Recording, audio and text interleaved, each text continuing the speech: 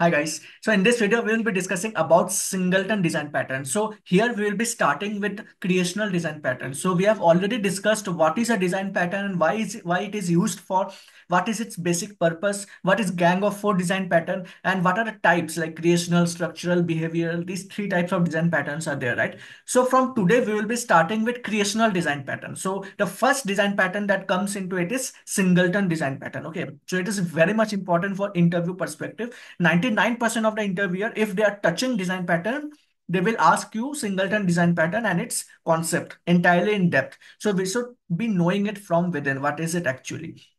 So let's share my screen and let me tell you what exactly it is. Okay.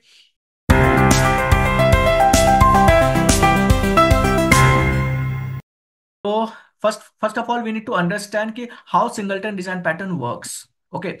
So first of all, let's suppose there is a database present over here, right? So this is DB. There is database present over here. And what is happening? You have written some line of code in Java. And with the help of that, what is happening? You are trying to save the resource in database or fetch the resource from the database with the help of ID, those type of operations you are doing. So what is happening basically, if you are trying to fetch the data from the DB again and again, then what will happen? It will utilize a lot of resources in the memory, okay? And it will take a lot of memory consumption basically to fetch the data from database. So that is actually not feasible enough. Every time if you are recurring fetching the same data again and again. Okay. So what you can do basically, you can store it in a separate set of data. Okay. In a particular list of objects. And from there you can fetch it instead of calling it again and again. Okay. Or else you can make use of singleton design pattern so that one instance is only created when we have to access the data from the database. And after creating the instance of that, once we can just get the instance. Okay. So that's why here singleton design pattern come into picture. Okay, so here singleton design pattern comes into picture. So basically what it does, it will create only one single instance at any given point of time. Okay, and it will not create multiple instance. So if a particular person is trying to access the database by creating a new instance, it will stop there and it will check whether that reference is already created or not. Okay, so if reference is not null, that means reference is already created. So it will return that existing reference which was already created. But if the reference is null, then it will allow them to create a new instance and then return it. Okay, so like this actually singleton design pattern actually works. So we will be understanding through code now, like how singleton design pattern is working internally. Then we will be having a good exposure towards understanding singleton design pattern. Okay, so you have now understood the use case actually where it is getting used. Okay, so during configuration, during logging purpose, or while accessing the data from the database, in these scenarios, basically singleton design patterns actually works in real time scenarios. Okay, so for making your understanding more simpler, we will be explaining you with simple steps like how singleton design pattern works and what all things we need to take care of before actually moving forward with implementation of singleton design pattern. So let me share my screen. So we have learned it till here. The types of design pattern, basically it's of three types: creation, structural, behavioral. So we are starting with singleton now.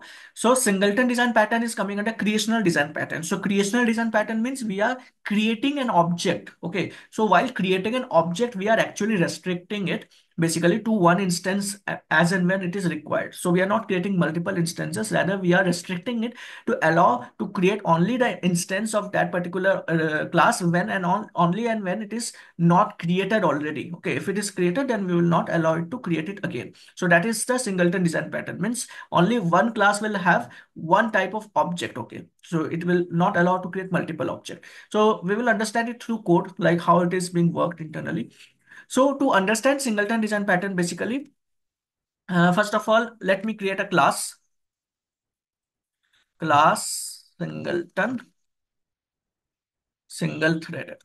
So there are two types of ways to handle singleton design pattern. Okay, one is single threaded, one is multi-threaded. Single threaded, like one single thread is there, so we don't have to think about it much. But the problem arises when there are multiple threads which are coming at the same point of time. That time it creates an issue. Like if multiple threads are coming and accessing the same resource again and again, then how will you handle that scenario? So we will be coming to that particular step. First of all, we will be understanding single threaded singleton design pattern. Okay, so Let me start with it. So basically, what you do in the case of object creation. So you are creating constructor, or if you are not creating constructor, by default, default constructor gets overloaded. Okay, and then we are able to create the object for this class. So if you want to create the object for this class, how will you create the object for this class? So we can create the object for this class with the help of new keyword. Okay, so if we are doing this, obj equal to new. So like this, if we do, we are allowing it to create the object of it. So what will happen every time you are making use of this object, every time you are creating a new object, it will allow you to create a new object again and again. Okay, so let's suppose I am writing again obj1. Again, it is allowing me to create a new object. Maybe it's not of much use to me to create this new object. Still, it is allowing me to create a new object again and again, again and again. So you can see, like in heap memory, a lot of instances will be created. So out of memory error chances will be there to occur. Okay, so there are a lot of things which are interdependent with each other. So that's why it singleton is very much important. Okay, so let me start it with here once. So how can we restrict the object creation like this, which we are doing, like with new keyword, we are creating object, right? So how can we restrict it? So with the help of private constructor, we can restrict it. Okay. So what's the first and foremost requirement in singleton design pattern? We need to have private constructor.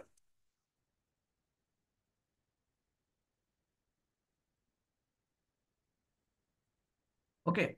So if you have created private constructors, you can see here, it started throwing me error. Change the visibility to package. So if I'm creating private constructor, it will not allow me to create the instance over here. Okay.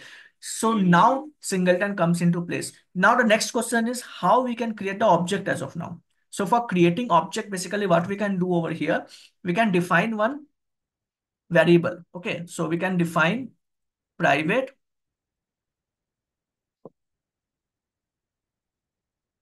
First of all, we will be defining one method. Okay. We have to create one instance, right? So let me create a method for that. Public static class type. Okay, the class name should be same, right? That's why we are keeping it as static. You already know that for static instances, only one time the object gets created in the heap. Okay, and then we are accessing it from the class name itself, like class name dot method name. We are directly creating. Okay, so only one time the memory is being occupied for that particular method. Okay, so again and again, multiple copies will not be created. Only one single copy will be created in the memory. So let me create this. Okay, so we will be having get instance method over here. Okay, so now we will be having one method. Okay, we have to check whether that reference is already there created or not. So for that we need to have one reference variable as well. So for that, what we have to do, we will be creating one variable, private static class type ref. Okay, so we have created our own instance. And then here what we will be doing, we will be checking whether that reference is already created or not. So what we'll write over here, if reference is null, means first time a particular one particular thread is coming and trying to occupy the resource, trying to create an object lock on the resource, and then it is trying to create the object of it. Okay, so what we'll be doing over here, we'll be returning the instance of it.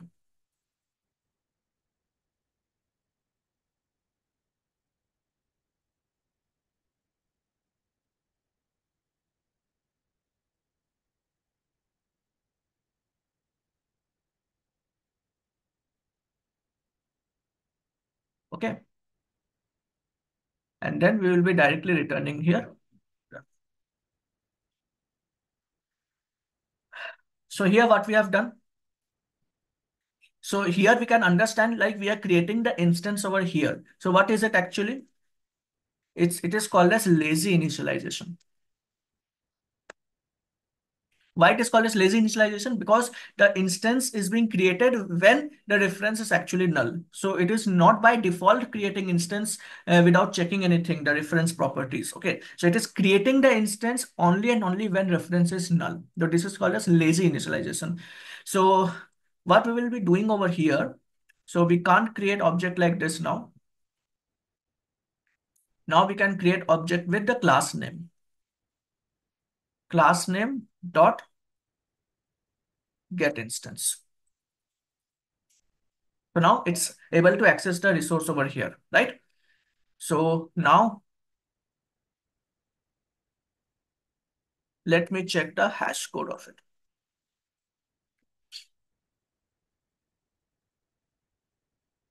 Okay.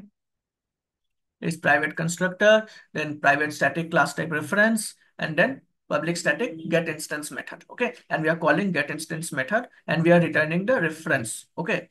And then we are printing it, the hash code of it. Okay. So let's run the code and see once. You can see here hash code is coming properly fine. Okay. And then what we are doing, let's suppose I'm creating one more instance, obj1.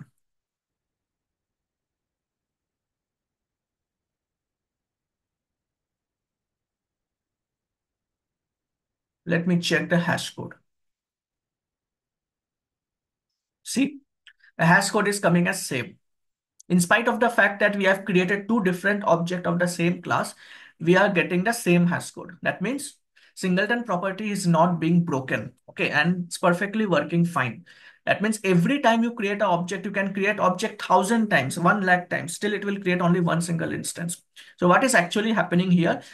It is single threaded. So one times one thread will come. Okay, it will check the reference check first. If reference is null or not. So one time, first time that object will be null only. Though it will allow it to go inside and then it will create a new instance and then it will go ahead. Okay, so let me debug for you so that you can get the idea on it, like how it is internally working. So once you will see the debugging part, after debugging you will get a clear perception like how it is working. Okay, so let me debug as Java application. So let me go inside. Yeah. So first time if you see the reference value is null. So it will go inside and it will create the new instance and then it will return it. You can see here new reference has been created and then it is returning me back with the new instance created. So it will print the hash code. Now again I'm trying to create a new instance. Again it will go inside and then if you check over here, the reference is already created. The reference is not null. So what it will do, it will go out of the if condition and then it will return me back the original instance which was already created. So that's why if you see the hash code will return me the same value. Now you are understanding internally how it is checking the reference equality check, basically the hash code check it is checking. So I hope you got a clarity on this and you got an understanding like how singleton is working internally. But this is just the understanding of single-threaded singleton design pattern. What if there are multiple threads coming?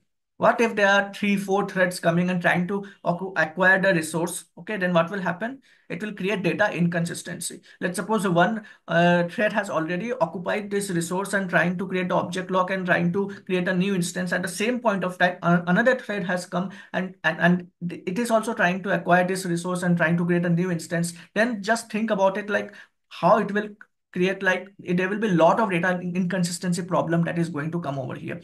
So how can we resolve this issue basically? So we can make use of double check locking concept and we have to make use of one keyword which is called as volatile. So what we will be doing over here, we will be making use of volatile. Okay. After making use of, why we are making use of volatile? Because actually what is happening when we are not making use of volatile, that particular thread is making changes to that particular internal cache memory only.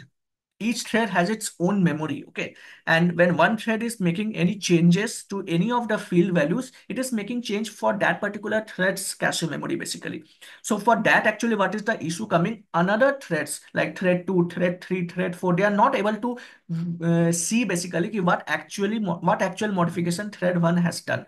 So to resolve this problem basically, we have to make use of volatile so that the changes are being reflected at the main memory, okay, not in the cache memory at the individual thread level. So for with the help of that, what is happening, all the threads will be able to see what actual changes all other threads are doing. Okay, so for that sake, volatile is very important keyword and we have to make use of it. Then again, what we have to do, we have to make use of double check locking concept. But before that, I want to show you that lazy initialization and eager initialization that I have already told you. In case of lazy initialization, you can see we are creating the reference when the reference is actually null. But if we are defining the same thing over here, okay, if I'm defining the same thing over here, like this, if we define, and then we are returning it from here directly. Okay, so this is actually eager initialization. So you know the difference between lazy and eager initialization, right? So actually what is happening in that scenario, eager initialization will initialize the object at the server startup. So it will not check whether the instance is already created or not. It will create the instance and it will keep that object ready. Okay, whether you will be using it or not in future, it doesn't matter. It will keep the object ready. So let's suppose that object will not be of any use in future. Still, that object will be kept ready for others to create the instance. So it is like wastage of memory, like why we are creating instance when it is not required as of now. So eager initialization is that's why not preferred. So lazy initialization is much more preferred because when we are in need of object creation, then only object creation required to be created. So we will be putting it back. So now we have to make use of double check locking concept to support multi-threaded application. So for that, what we have to do, we have to do what we have to do over here. We have to do synchronization. Okay. So we will be doing synchronized. I will be explaining you why we are doing that. Synchronized. And then within synchronized, we will be writing the class name.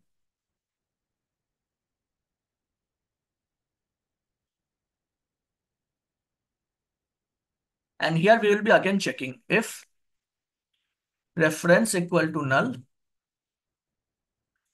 then what we have to do? We have to create a new instance. So we will be removing it from here and we will be setting it over here. Okay. I hope you got a clarity, like how it is working. So if we do like this, then what will happen? How it will internally work? So basically two changes we did for multi-threaded application. First change is we are making use of volatile keyword, and the second change is we are making use of double check locking concept with synchronized block. So actually what is happening over here, first time the thread will come. Okay, first thread will come over here and will try to attack. Let me show you. So let me change the color. Okay, yeah. So first time, first thread will come over here. Okay, thread 1 has come over here now. So what will happen? It will acquire the lock on this particular resource, and then thread 1 will work on this and synchronized. That means at this particular area, no other thread will work as of now because first thread has already occupied the lock on it. Then here, if ref equal to null, here double check it will do like whether that particular thread has already occupied the lock on the resource or not. So here thread 1 has occupied the lock on the resource. So condition will get satisfied and then the new instance will be created and other set of functionalities, if it is required, it will be done. So during that time in multi-threaded application, there may be a chance that another thread might come at the same point of time. Okay, there might be a chance that another thread is coming. Okay, so some operation is going on internally by first thread. At the same time, thread 2 is also coming over here at the same time. Then what will happen? Thread 2 here, if ref equal to null, what will happen over here? This condition will get satisfied. Yes, this thread 2 is actually null because it's a new thread. Okay. And we have to create a new instance. So initially the reference will be null. So here condition will get satisfied. But when it will go inside synchronized block, here actually it will synchronize. Okay. It will check that whether the previous thread has released the lock on the particular resource or not. Then only it will allow the new thread to occupy the acquire the lock on the this particular set of resources. So here after the synchronized block, it will understand like no, thread 1 is already acquiring the lock as of now. So thread 1 has not released it as of now. So during that time, it will not allow thread 2 to go inside it. So here, first condition will get satisfied. If ref equal to null, condition gets satisfied. So it is allowing to go inside, but here actually it will not allow to go inside. So from here only it will go outside thread 2 because thread 1 has already acquired a lock. So now let's suppose thread 1 has completed its task. Okay, thread 1 has released a lock now. Thread 1 has released the object lock now. Okay, now thread 1 is has let others to allow to create the lock on the resource. So now what will happen? Again, thread 2 will come. Okay, again thread 2 will come after a certain period of time, and then it will do the check, null check. Yes, reference is null. Now it will go inside and then it will check if reference is null. So it will check whether is there any currently existing thread acquired the lock or not. No, there is no particular thread which has acquired the object lock as of now. So it will allow to create a new instance for that particular thread, like thread 2, thread 3. So like that only multi-threaded application works in case of singleton design pattern. So I hope you got a clarity on this, like how internally data is getting created. So two concept is very much important to understand. One is with respect to volatile keyword, why it is used. Like in the main memory, we have to make change so that visibility gets guaranteed by other threads, like what different threads has modified in that particular field values. And then in the get instance method, we have to do double check locking concept so that resource locking happens in proper synchronization. Okay, so I hope you got the clarity on this, like how internally it is working.